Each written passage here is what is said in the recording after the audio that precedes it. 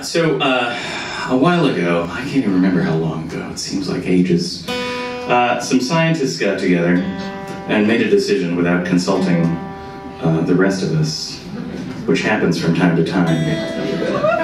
This particular decision was about the planet Pluto, which, if you haven't heard the news, sit down.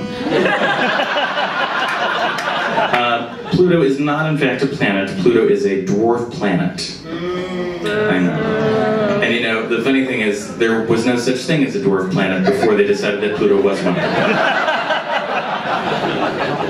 Which is not so nice. Inventing a category just so you can demote someone. That's not right.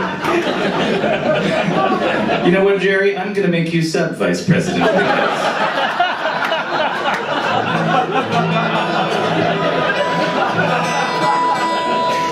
Anyway, I felt bad for Pluto, as I think we all did.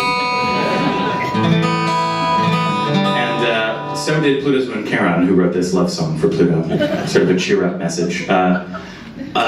Pluto and Charon are actually very similar in size as far as planets and moons go. They also revolve around each other. This is true. Unique in our solar system. The center of their orbit is actually between the two of them. So it's very hard to say that one is the stationary object and the other is the satellite. Which might make for a nice metaphor for a song, perhaps.